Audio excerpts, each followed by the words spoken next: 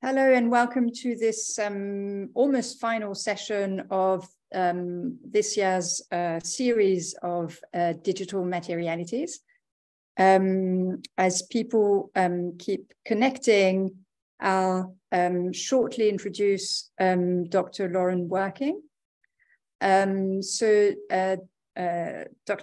Lauren Working is currently a lecturer in early modern literature at York University in the Interdisciplinary Center for Renaissance and Early Modern Studies.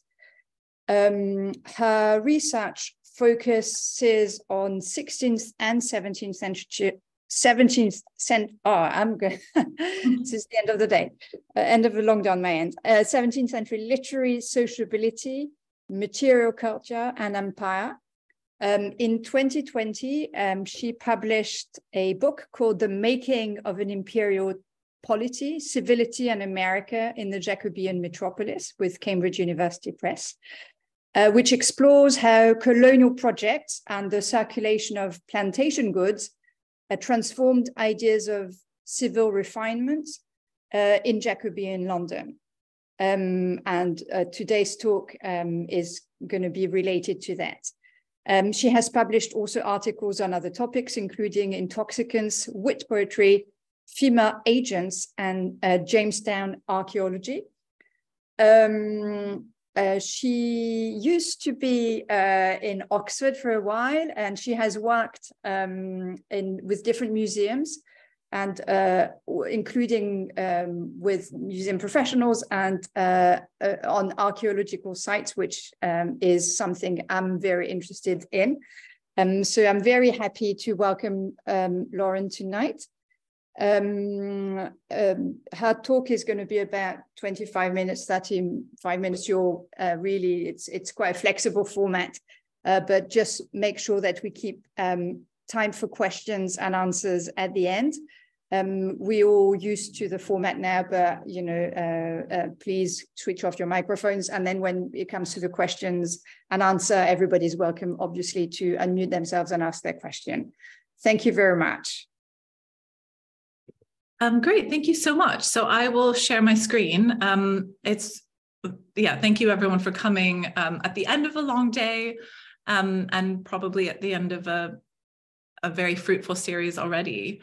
I will just open this to full screen. Can everyone see that? Yes, perfect. Great. Okay, so in the late Elizabethan era, a drug first smoked by Indigenous Americans and then produced by enslaved people and servants came to find a place in gentlemanly drinking culture.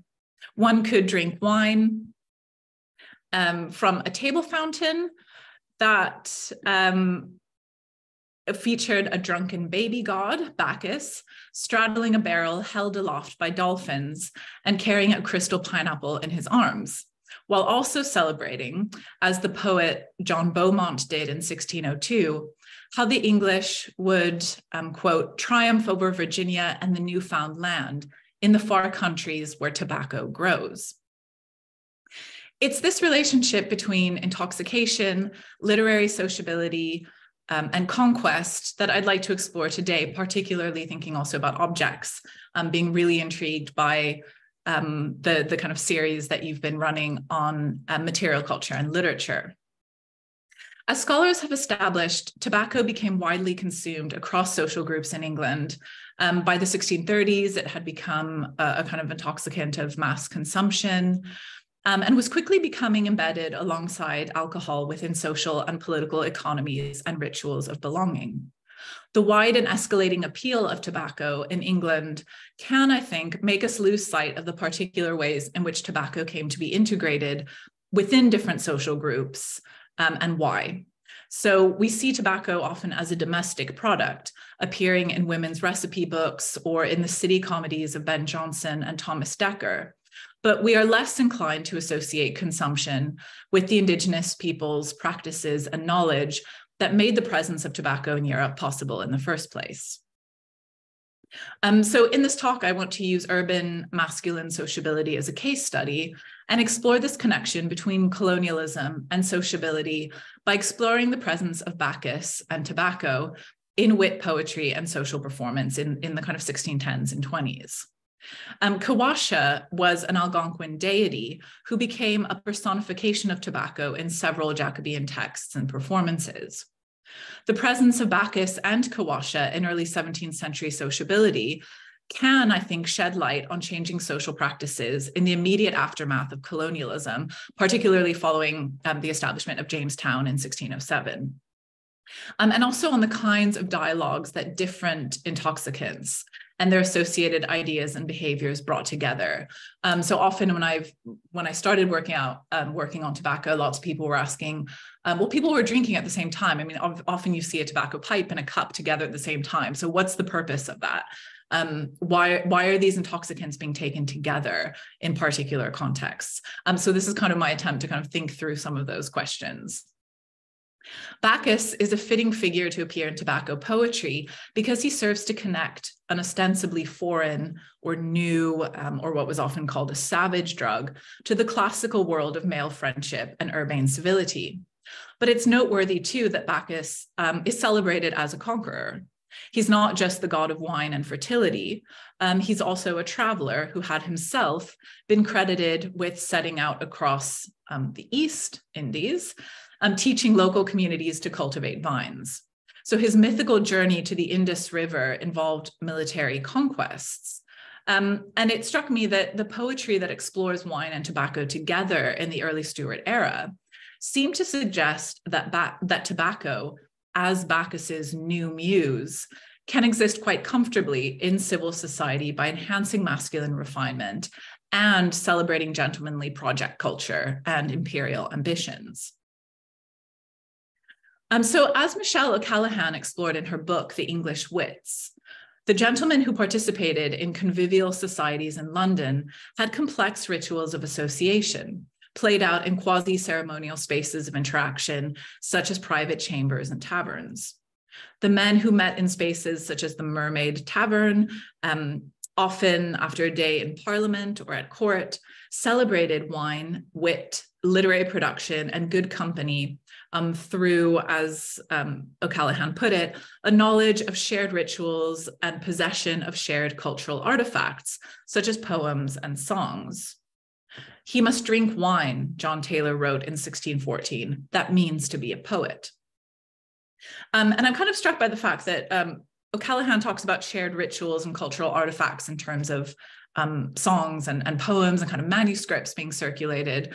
But also it does very much involve objects, and it's that kind of material culture that I kind of wanted to tie in. So references to Bacchus, the traveler and god of pleasure and misrule, can be found in countless tapestries, goblets, ceramics, table knives, paintings. I have a very long list here because I went through a complete museum spiral researching this, but marble fireplaces, statues, I mean, lots of different kinds of decoration and tableware. Here's a few other examples that I came across in which we see the kind of god of misrule kind of engaging in his drunken kind of escapades. Tobacco, meanwhile, began appearing in English poetry from around the 1580s. The drug gradually became the subject of entire poems, ranging from short odes and satires to mock epic contributions, which I'll discuss in a bit, such as John Beaumont's 1602 Metamorphosis of Tobacco, or Raphael Thorius's Hymnus Tabacci, which was penned in the 1610s and published first in Latin in the 1620s and then translated into English at least by 1651. So in much tobacco poetry, Bacchus is never far away, which was something that always really struck me when reading these tobacco poems. So one poem says, Bacchus steeps tobacco in his wine. And lines like that one, you see that neat assonance that's happening between Bacchus and tobacco with their double C's. It comes up, I think this is what Richard Brathwaite is referring to in his solemn jovial disputation of 1617, when he celebrates, as he says, a plant which to express his father shall still reserve the name of his progenitor, Bacchus, and therefore we have in his memory called him as one commended to the care, protection, and tuition of his father, Tobacco. But the association is also there because gentlemen frequently smoked and drank together. All these are Bacchus's prentices, William Hornby complained of riotous London youth in 1618. At altars they tobacco sacrifice. Being thus assembled, Bacchus filled them until their wits were jolly. Some to dance and leap about began, while Pluto sat smoking Nicotian. Kind of bad poetry there, but Nicotian being a reference to Jean Nicot, the Frenchman credited with bringing tobacco to France. So a number of the gentlemen who met at the Mermaid and other taverns were heavily involved with the Virginia Company. So Walter Raleigh, for example, Richard Martin, who really pushed for the Virginia Company's place in parliamentary debate and procedure, and Sir Thomas Roe. So my interest in investigating the poetry of these gentlemen wits is not just the kind of literary side, but also the politics and the sense of colonial expansion and what such literature helps tell us about empire and the interests of gentlemen who go on to have political careers. So here is Kiwasha or Kiwasha, an Algonquin deity. Kiwasha appeared in Thomas Harriot's A Brief and True Report of the Newfound Land of Virginia in 1588, and the image is from 1590, where he was described as being an important spirit in the Algonquin mediation between earthly and spiritual realms. The people of this country have an idol, which they call Kiwasha. By the dead bodies in tombs, they set their idol Kiwasha, for they are persuaded that he doth keep dead bodies of their chief lords, and nothing may hurt them. References to Kiwasha as protector reappeared in several texts, including John Smith's History of Virginia and the geographer Samuel Purchas's Pilgrims. He also becomes directly equated with tobacco in a court masque from 1614, the Masque of Flowers, which was produced by one of the Inns of Court, Gray's Inn, and likely at the behest of Francis Bacon, who was very involved with Gray's Inn. The stage directions describe two temples on opposite ends of the stage, one to Silenus, another to Kiwasha. Kiwasha enters, quote, borne upon two Indian shoulders attired like Floridians, while Silenus is an old man attired in a crimson satin doublet with a gray beard.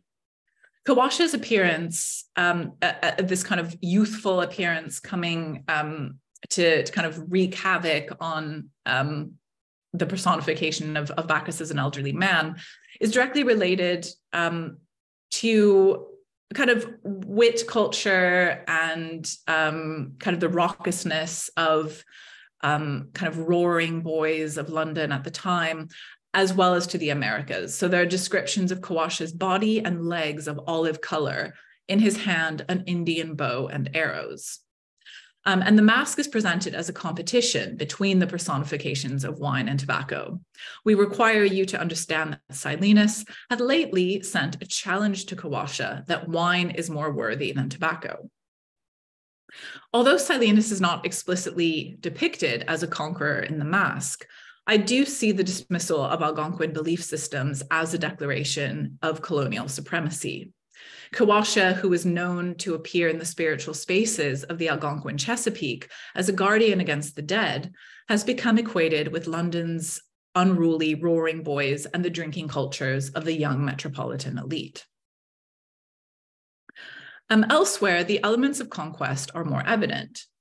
In John Beaumont's Metamorphosis of Tobacco and Raphael Thorius's Hymnus Tobacci, Bacchus's association with tobacco points us to the kind of plantation intervention that gentlemen celebrated in their states of intoxication. Invoking Bacchus creates a connection between the old classical world of symposia and conviviality with new possibilities of colonial projection. Bacchus, Beaumont wrote, was patron of delight, governed tigers with his princely might, conquered all the nations of the earth because he tamed their savage minds with mirth. Beaumont recast history as a slow projection towards a revelation of tobacco's divine properties, with tobacco becoming the reason for Bacchus's success. So it's quite, I mean, the storyline of this poem is just completely ludicrous, but it's basically Bacchus and his band of merrymakers go to the Americas in order to teach indigenous peoples how to smoke tobacco and therefore become more civil.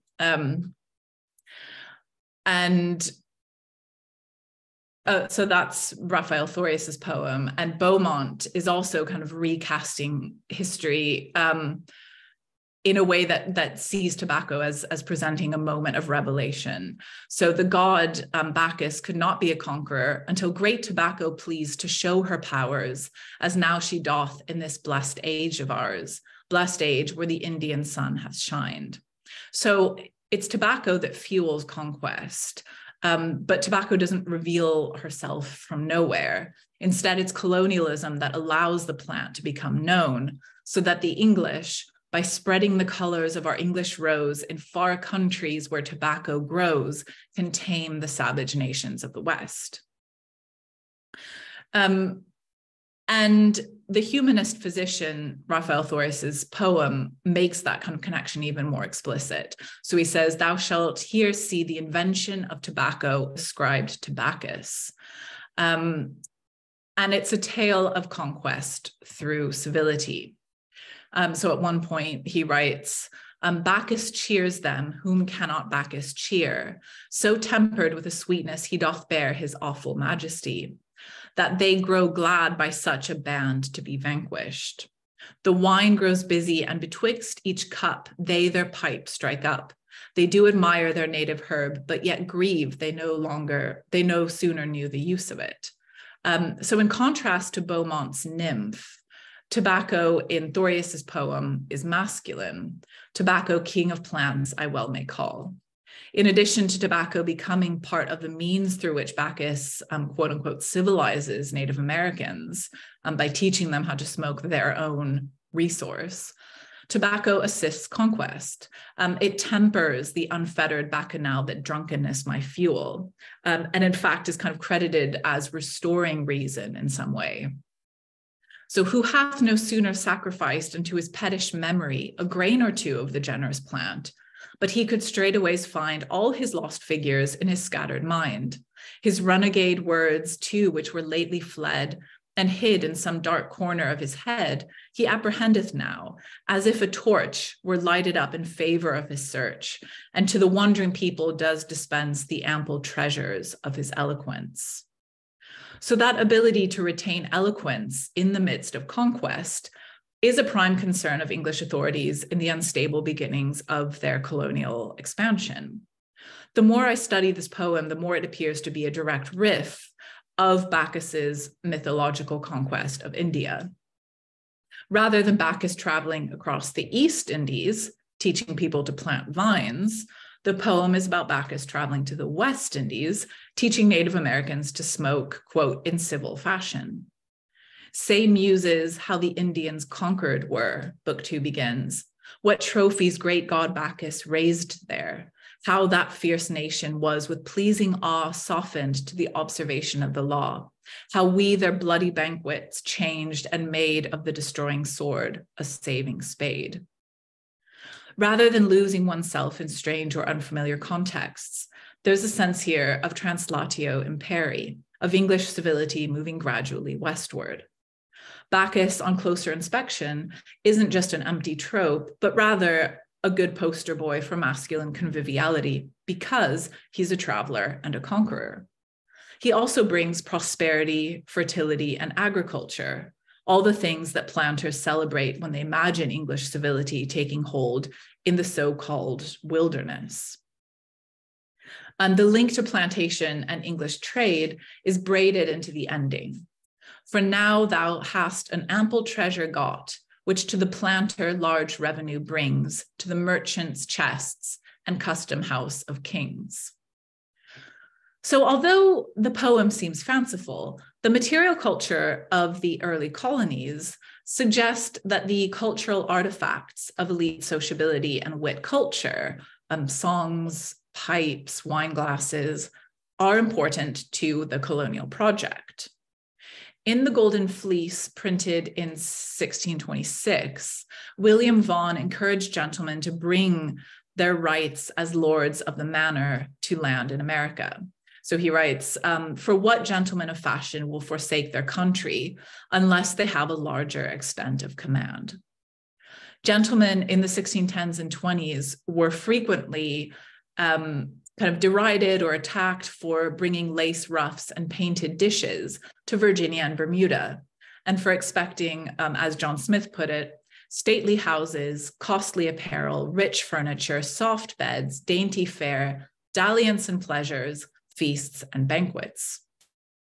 There were many in Virginia merely projecting, Smith disdainfully recalled in 1612. Those witty spirits were so devoted to pure idleness that though they had lived for 2 or 3 years in Virginia, lordly, necessity itself could not compel them to leave the palisades of Jamestown. While life on early plantations was not nearly as sumptuous as propaganda promised, gentlemen sought to pursue the lifestyles they enjoyed on estates back home. They hunted, smoked, drank alcohol from glass vessels, played dice games.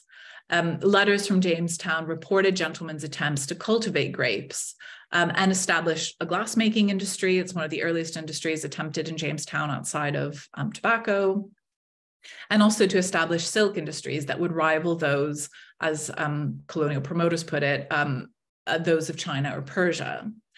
They also experimented with stamping tobacco pipes with the names of Virginia Company investors, including Walter Raleigh and Walter Cope, who was known for his large cabinet of curiosities in London, which the king and queen had visited.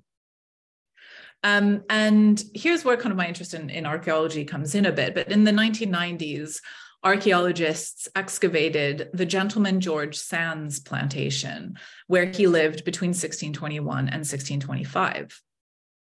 They unearthed French and Dutch stoneware, thousands of tobacco pipe fragments, velvet-lined armor, English sixpence coins, and dice. And only 8 shards of indigenous pottery were found among the 67 recorded vessels. So almost everything found on the site was actually manufactured in Europe. 96% of the site's tobacco pipe fragments are of European origins, largely London made.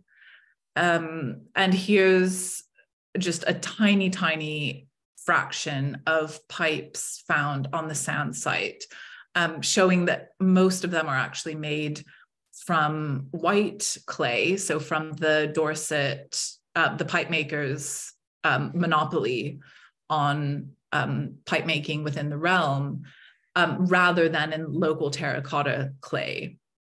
So the pipe on the left is kind of made in a deliberate attempt to kind of mimic Algonquian style, but these seem to kind of be novelty pipes. And on the whole, gentlemen are smoking English manufactured pipes to smoke the tobacco that's coming from the Americas. Storage and serving vessels found on a number of sites storage and serving vessels, are actually more common on some of these early sites of gentlemen than more practical vessels used to prepare food and drink, leading archaeologists to suggest that the inhabitants maintained a surplus and conspicuously displayed consumption, even within the first couple years of establishing a presence in the Chesapeake. So the cultural artifacts of elite sociability help us to reconstruct a sense of how transatlantic sociability developed, one that was very much enmeshed in early colonial projects. George Thorpe's 1624 inventory, it was drawn 2 years after his death because he died in the Indian uprising, as it's called, of 1622. His inventory is the earliest surviving inventory of a gentleman's colonial estate. And it indicates how plantation sociability relied on the kind of gentlemanly goods found in London taverns and country houses. Thorpe had been a justice of peace and an MP, as well as a gentleman of the Privy Chamber at James's court. His inventory includes a velvet cloak, a silk suit, a nightcap, slippers, lace collars, a silver cup, and a mohair gown. His highest value goods were clothes, beds, rings, and silver gilt utensils for the table. Letters by Thorpe to Thomas Smythe include several where he discusses his projects for growing fruit and also and kind of cultivating vines, as well as distilling a liquor made with indigenous maize. So he writes, "We have found a good way to make so good a drink of Indian corn." So what does all of this have to do with Bacchus and Kiwasha? I'm increasingly interested in this connectedness between sociability in London and plantations. Gentlemen who had known each other at university or the Inns of Court and had traveled to Italy and even Constantinople now settled on plantations where they wrote poetry to each other, sent each other kind of verses, and drank distilled liquor made of maize, even as they also tried to kind of establish their own vineyards. Thinking about the literary sociability of wine and tobacco indicates how a reverence for European classicism entered into colonial self-fashioning. Civility, which is the very justification in many ways for English supremacy abroad, was performed on both sides of the Atlantic through drinking glasses and penning verses that celebrated colonialism in rooms filled with the smoke of a plantation-sourced commodity. So conquest and civility came together at the dinner table. The performative element of civility and the metropolitan literary world that gentlemen colonizers came from became significant for understanding how English plantation spaces were written about. As the English began to build, settle, plant, and fortify the Chesapeake in the 1620s and 30s, and definitely by the 1630s when we start getting larger kind of brick houses in Jamestown, the culture of politics, drink, and smoking fostered a shared sense of sociability across the Atlantic and made colonization not just a necessity, but a fashionable element of the civil gentleman. Letters and verses exchanged between colonists and Londoners evoked the shared world of the civil projector, one bolstered by intoxicants and the ideas of power expressed in the social lives they built around them. And so then we get texts like Thomas Morton's very anti-Puritan celebration of cross-cultural revelry in New England, for example, where he combats what he sees as the austerity of the religious community of the Puritans around him by planning a bacchanal triumph. So kind of, I think this helps us kind of make sense of some of the texts that come at a slightly later point. Another example would be the poetry of Robert Hayman in 1620s Newfoundland. He publishes a whole book where he evokes his friendships at the Inns of Court and the way that his friends and the kind of sociability of the Inns of Court and his ongoing connection with them through his writing, even in Newfoundland, allows him to feel that he still has a sense of belonging, even when he's away from that society that initially formed him. So servants in Jamestown, such as Richard Freethorn, wrote desperate letters home describing how with weeping tears they resorted to eating the bark of trees or mold off the ground.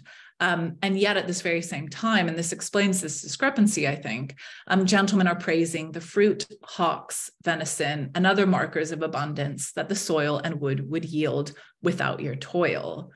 And I think for a long time, it's been kind of assumed that that kind of discrepancy between the reality of what's happening kind of on the ground and kind of colonial propaganda was informed by gentlemen not actually being interested in Virginia and not really being interested in following colonial affairs.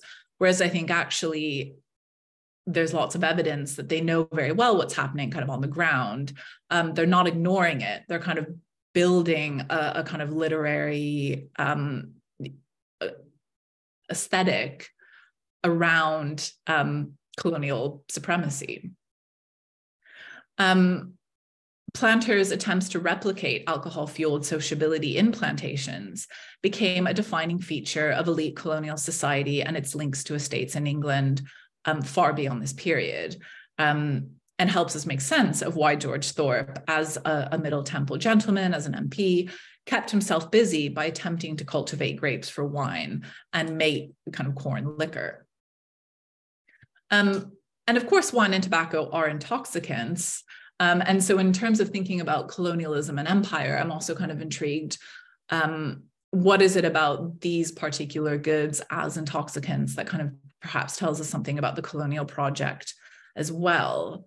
And that's kind of what I wanted to close with, is just thinking about what intoxication in the context of colonialism and sociability can do in terms of bringing in an element of critique to the colonial project, where some writers used intoxication to comment on the corrupting effects or the ills of the colonial project. So in critiques of mismanaged expansion, colonization was itself described as an act of intoxication, one that could poison the mind and one's capacity for virtue. I mean, I haven't come across a ton of examples of this yet, but it is an avenue that I'm kind of moving towards a bit more. One example is in the poet Joshua Sylvester's anti-tobacco tract from 1616, where he writes, they carried Bacchus, so speaking about the colonizers, they carried Bacchus and tobacco brought. Alas, poor Indians, this unfair exchange, as he put it, came when the English were led by cup god Bacchus. In his 1630 An Encouragement to Colonies, William Alexander, though not averse to colonial expansion, wrote of the greed that intoxicated the minds of conquerors and merchants. He wrote, I wish that this might be our chance to begin a new life, leaving these dreams of honor and profit, which do intoxicate the brains and empoison the mind with transitory pleasures. I'm jumping quite ahead here, and I'm sure I will be able to find examples that kind of happen in the 50 years in between. But I just wanted to end on a later 17th century example where we get a sense of intoxication as a form of willful amnesia. So in 1684, Thomas Tryon, in his friendly advice to the gentlemen planters, suggested that gentlemen in Jamaica drank to forget the horrors of plantation brutality that they themselves perpetuated. In Tryon's fictional dialogue between an enslaved African and his white master, the African man laments, "O you brave and swaggering Christians who exercise this strange and severe mastership over us, who sport yourselves in all manner of wantonness and grow fat with our blood, gormandizing with the fruits procured by our slavery. You are sat by your rum pots, your punch bowls, your brandy bottles, and the rest of your intoxicating enchantments." There's a lot about the evils of drink in the text, which become conflated with immorality and the abuse of enslaved Black and Indigenous people. That's not to say that Tryon views a world in which African and Indigenous people are free. They're only better treated. But the function of drink in his argument is to equate intoxication with an abuse of power.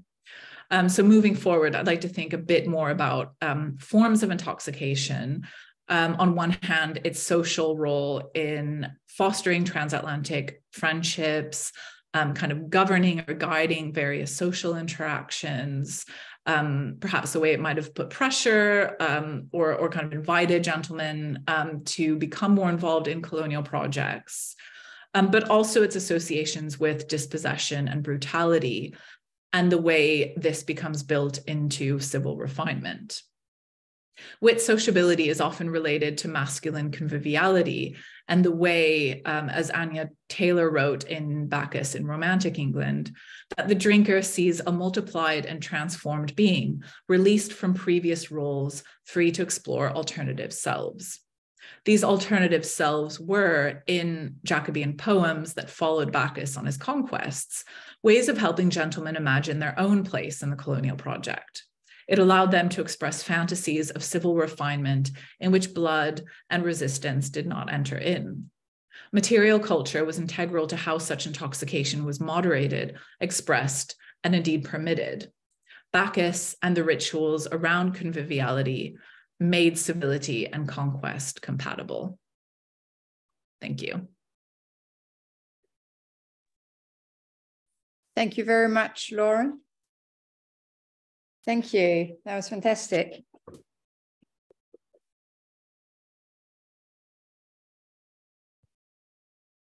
So I'm going to start with a question.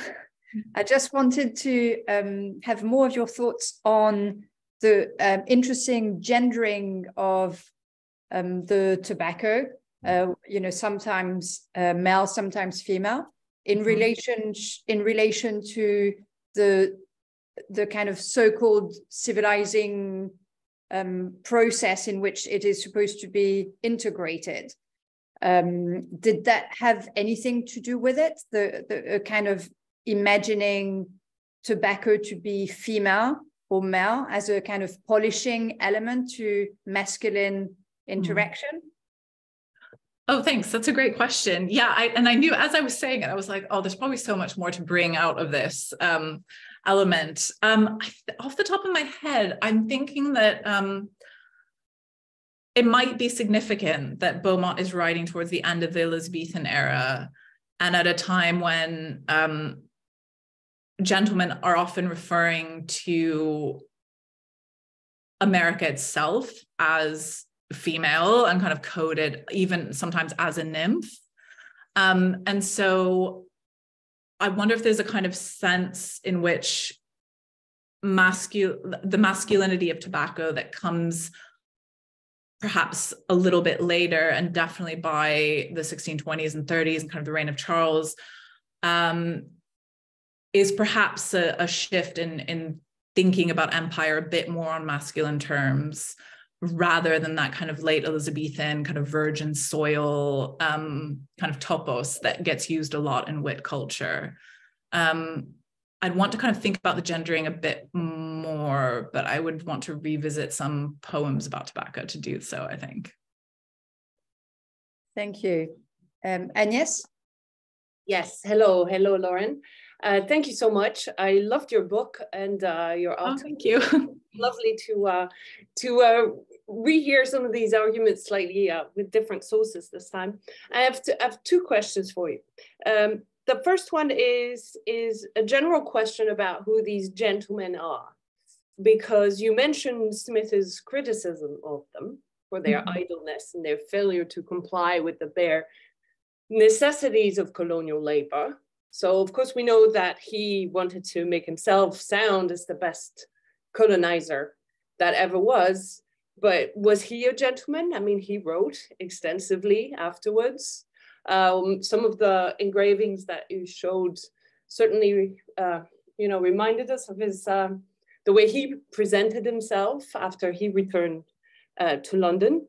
So my first question is, how does this literary production that you mobilize relate to official Virginia Company promotion? Were you able to identify among those poets, so a gentleman who was paid by the company to write or to perform?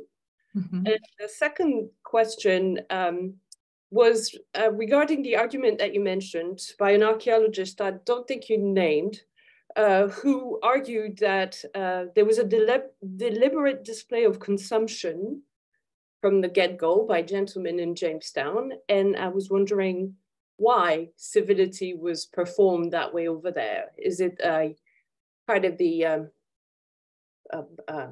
a survival mechanism, maybe? Is it part of a strategy towards negotiating with Native Americans for the food that they desperately need. So two types of arguments. Are these sources part of the general campaign of the Virginia Company in the 1610s? And the second argument is, why do they display so much wealth when they're starving? Is my second. Yeah, I mean, it does go really to the heart of what I've been struggling with, trying to understand is, that interaction between what's happening and what's being imagined and how much knowledge people have about those colonial conditions. To go to your first question, so I think what's really striking to me about this time period is that so many gentlemen, be that members of the gentry, but also of the aristocracy, are so keen to get involved, and not just get involved as patrons, but actually go. They're not just kind of sending servants or kind of members of the household to go in their stead. And that was kind of a big departure point for the research of my book, was just what is impelling gentlemen to go on these risky journeys in the first place. And because this is before mass migration and it's a relatively small number of people going, what is the significance of the fact that a lot of the gentlemen who go are also just really intimately tied with political affairs within the realm? So why is colonization becoming so affixed to kind of political participation? In terms of Virginia Company makeup, I mean, it's a broad spectrum of individuals, largely male. There's a couple female investors, although even then, it's possible that they invested money kind of for other family members who were male. So it gets a bit complicated. But there are many members of the kind of gentry and kind of middling class of merchants. But a lot of the governing body is still kind of very high-ranking aristocrats. And what's interesting about that in terms of kind of relating to a little bit of your second question too, is that, and going back to what I said, it kind of means that those in charge of the company are often those that wouldn't have to go if they didn't really want to. And you bringing in Smith is a really good example. I think the visuals of Smith, as you rightly say, and in a lot of his portraits of the time, and it's something I kind of looked at on a side project, looking at roughs in Jamestown. So archaeologists have also found 5 Goffring irons, so the tools used to kind of crimp roughs into shape. That might kind of help unlock your second question about civility. But I'm always really struck that even though John Smith dismisses aristocrats, but aristocrats also dismiss Smith a lot, even though they're really reliant on his knowledge. And as you say, he is educated enough that he is producing maps and writing accounts. But they are very disdainful, and there's definitely a kind of difference in degrees of how they view Smith. And indeed, a lot of Virginia Company writers who are involved with the deliberate propaganda are kind of outside those aristocratic circles. So I do think it's telling, and why I kind of wanted to look at kind of print, but also manuscript sources of gentlemen's writings, because it's the literature of gentlemen who don't really need to, or perhaps don't believe the propaganda because they have kind of insider knowledge, and yet they're still going. And I think the answer is just land at the end of the day. They just want land. But the element of civility is very important, and I'm not sure quite which way it flows. Like, I don't know if sometimes they, in some of their early writings, do acknowledge a bit the civility of Indigenous peoples because it's something that they themselves are so obsessed with. I'm really struck in George Percy's account of Virginia that I think it's because he's so obsessed with clothes and he loves clothes so much that he writes about Algonquin styles really eloquently. And I really do think it comes down to his keen eye for kind of thinking about kind of texture and adornment, because he writes really lovely descriptions of Algonquin kind of adornment, clothing styles, hairstyles, things like that. So I think there is an element of appreciation, and at the same time, that is often necessarily subsumed under the very justification of colonization, which is basically the idea that Indigenous peoples are kind of savage and therefore need to be converted in various senses of the word. Seems the narratives hit a limit. There's a point where they hit a limit and then revert to imagined cannibalism or sacrifices, or there's often a drop, you know, in the description. But if I may suggest, just, you know, from having read a lot of promotional material around the period, it seems to me that this particular generation going to Virginia in the 1610s is in transition. It's kind of an, you know, you mentioned William Alexander, who has experience of having tried, and then he comes back and he says, well, you need a proportion of labor to gentlemen that is sevenfold. So unless you have provisions for 2 years and enough hands to cultivate, I mean, you know, it becomes very managerial after that decade. And during that decade, it seems that they're going hit and miss a bit. You know, the company hires soldiers to manage a plantation, which is already a mistake. And they, you know, it's a sum of mistakes. And it seems to me that that's what Smith points to every time. He's given it more thought than most people. And it's something that came out in spending time at the Jamestown archaeological site, as well as I remember initially going and having ideas about the period I'm looking at, you know, kind of thinking in terms of the early 1610s all the way to the late 1620s. And the archaeologists were immediately like, yes, but which rubbish bin are you talking about? Because some of these goods, you know, if you look at this bin, or, you know, like this kind of trash heap that they had in the early 1610s, it's full of military gear, military sashes, kind of much more, in some ways quite old-fashioned armor, like a sense that the monarch was just kind of sending off just whatever he had lying around, you know, to kind of provide provisions. And you kind of wonder how serious the colonial project is to kind of the elite. And then as time progresses, the bins start having, you know, kind of signals of all these other elements of sociability, of different kinds of clothing, of women's clothing, of Indigenous beads, and that kind of thing. So I do think archaeology really does also offer a very important clue for how we read all this kind of propaganda literature, as you say, and giving very specific kind of moments enough attention rather than you know, drawing generalizations over several decades. So yeah, you're absolutely right about looking at the transitional phase. You said it was propaganda, but then there's knowledge in there. There's knowledge from experience that builds up and that gets shared and then built upon again. So I think it's valuable material personally, but I don't want to monopolize the session. Yeah, no. Yeah, absolutely. Yep.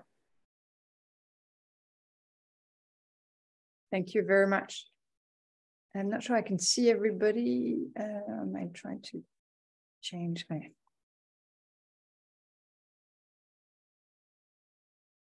So, Benedict.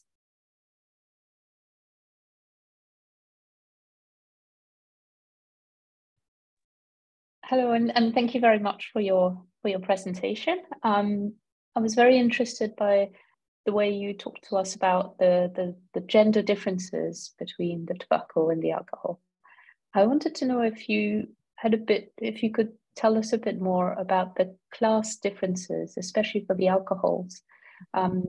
You've explained to us how the alcohol showed the relationship with the empire, and you ended with those, you know, testimonies that showed that alcohol consumption somehow is linked with pro-slavery and empire. Can you tell us if specific alcohols had more or less of this empire structure, and if they corresponded to different classes? I know you mentioned port, you mentioned punch bowls, for example.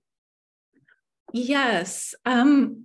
So I mean, I wish I had the image, and I don't, which is annoying. But there's a fairly well-known image from a printed book from the from 1617, where there are gentlemen kind of drinking and smoking at the top of the image around kind of table in a tavern setting, And then underneath there's kind of, the poorer sorts, as they would have referred to them, as kind of in an inn and kind of all dancing like jigs.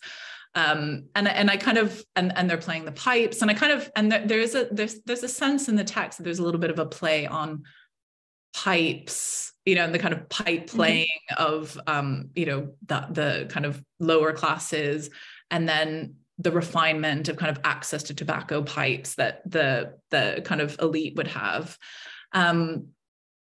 There's often kind of dialogues around the superiority of wine over beer, and beer is often kind of like a country gentleman, or a kind of often kind of obese, kind of simple man, or something like that. So I think that there is a kind of distinction between those who have access to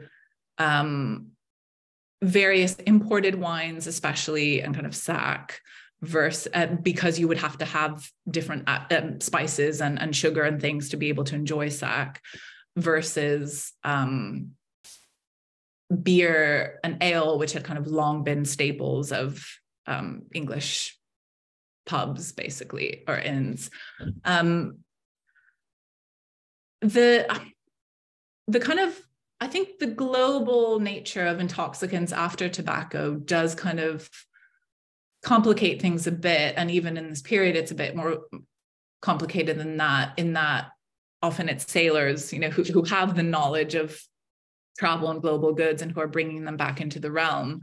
So punch, for example, even though it was largely enjoyed by the elite in England, and there's a whole kind of material culture world we could talk about in terms of nutmeg graters made out of Caribbean sourced shells, and kind of how intoxicants are kind of consumed.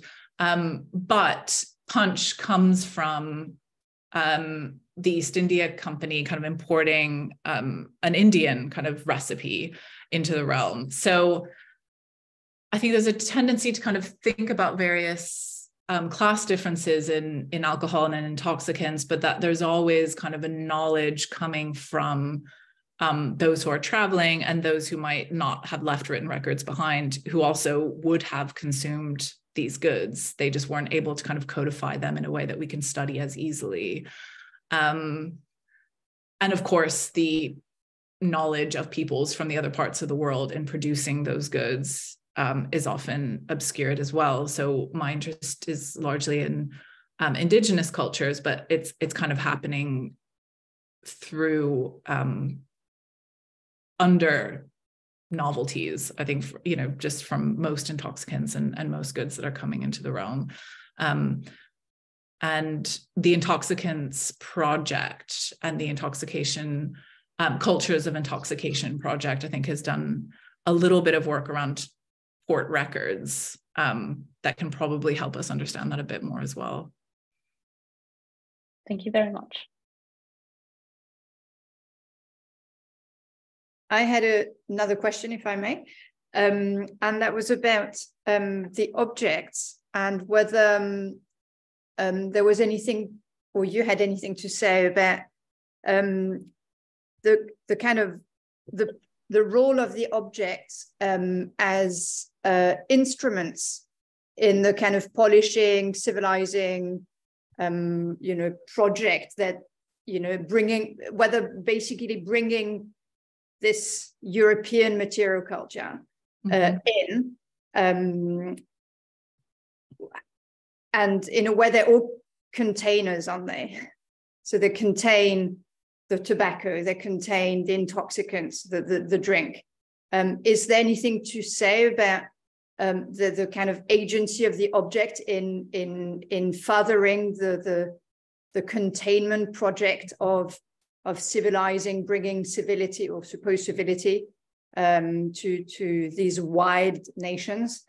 Yeah, that's so fascinating. I mean, yeah. So the short answer is yes. The long answer is I don't know. Sometimes it's frustrating working with material culture and just thinking like, actually so much of these objects are actually so unknowable. I mean, even if we, sometimes they don't even exist anymore because they're references in text, and sometimes we do still have examples of the object, but they change so much when they change hands. And so even tobacco pipes, European tobacco pipes, for example, did Indigenous or African people in Jamestown just use them and smoke them in the same way? Or, did they have their own kind of responses to the object that may have allowed them to find a way of kind of resisting the colonial project in some way? I mean, it's very, very difficult to know.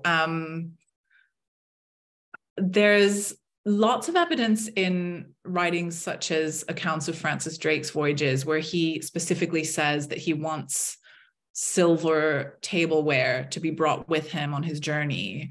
And there is a sense in which he believes that kind of bringing these so-called kind of civilizing objects as he travels across the Indies are going to play an important role in kind of diplomacy and in kind of encouraging civility in others. And also actually quite a lot of accounts in the early 17th century, late Elizabethan as well, Thomas Harriot, but also Richard Hakluyt's accounts, view English wool and English fabrics as objects that will force dependency on Indigenous peoples. So it's a bit like, oh, well, we'll tantalize them with objects, even though they're not very consumerist and object-oriented. And by making them consumers, we'll make them reliant on us. So on one hand, I think objects are very important to the kind of civilizing project of the English in all kinds of ways, in the roughs that they bring with them, even though it's completely impractical to wear. Anyone who's been to Virginia and felt the humidity there, I mean, imagining life with a ruff sounds impossible, all the way through to thinking about how a reliance on English manufacture in plantation spaces would kind of force Indigenous peoples to, in some ways, become more civil like the English. But I think there has been a little bit of work done about how Indigenous valuations of copper pots, for example, that the English bring are quite, are very different to what the English trade them for. And that even kind of metals that the English give made out of kind of, they're meant to be made out of silver. They're often made out of cheaper metals because the English are just cheap and don't want to spend that kind of money on ostensibly kind of commemorative or diplomatic metals. But the metals they give to Indigenous leaders kind of wear to show their allegiance to the monarch. I also suspect that Indigenous peoples actually wore in kind of very different ways than they were intended. I've done a little bit of looking into Victorian accounts of oral histories of Indigenous peoples that exist from referring back to the early modern period, or stories that have had kind of continued over the centuries into the 19th and 20th centuries, in which tobacco pipes kind of gifted pipes from the English that Indigenous peoples put in graves kind of spring back to life and kind of take revenge on people. And in that sense, objects have very active agency. Thank you very much. And yes, you wanted to say something. So you react at one point. Yes. No, I was thinking of copper pots that are cut out and redefined entirely into new objects. And what's so fascinating is this perception that the English have from the beginning, or Europeans even, that they have the upper hand in the exchange because they know the real value of things. And they completely miss the idea that things might have a different value and a value in its own terms. And I'm thinking of the beads, and there were lots of beads on the watercolor that you showed of Kiwasha. The English use the word trifle remarkably abundantly to signify that they are the civilized ones because they know what the value of these objects are. But in indigenous hands, they acquire a completely different value, and therefore become as valuable, and just show a misunderstanding.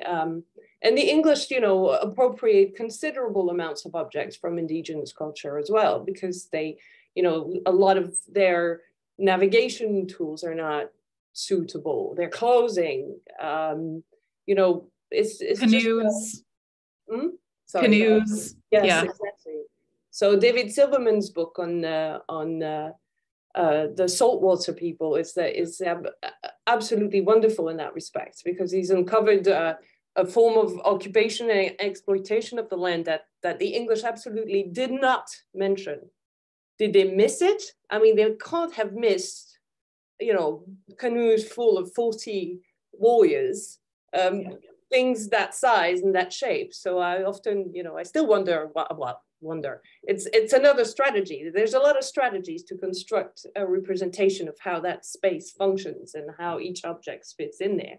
And the first misconception is that of gender roles and gender labor and the importance of female labor. And no, it's really fascinating. Yeah, and you talking about value reminds me that this isn't an indigenous context, but when English merchants write about Madagascar, by the 1620s and 30s, they say the same thing. They say, we would view cornelian beads as not very valuable. However, we will literally starve to death if we don't give them the beads that they want. They don't want, black ones. They don't want, yellow ones. We need to give them the beads that they value in order to access food. So they have to acknowledge as well that their systems of value will come up short and will actually potentially hinder the colonial project if they refuse to acknowledge. There's something to do about the beads. I think first how they are sourced, how much the company, where in England are they made? Is it the same people? Does it become a market? Mm-hmm. Does it become a market throughout the period? Who does it enrich? How is that knowledge spread? I mean, in New England, it's mostly wampum, but glass beads also. Mm-hmm. And in later periods, glass beads remain extremely important. Yeah, and that it would be important work to do, because there are examples of some of this beadwork and of wampum belts and everything, collections in France and in England that are just kind of sitting there and haven't really been confronted or really viewed as these kind of urgent, kind of vibrant objects in their own right. Well, thank you very much. With this call for attention of beads, maybe we can end the session. And before we end, I would like us to thank again Lauren for a wonderful paper. I'll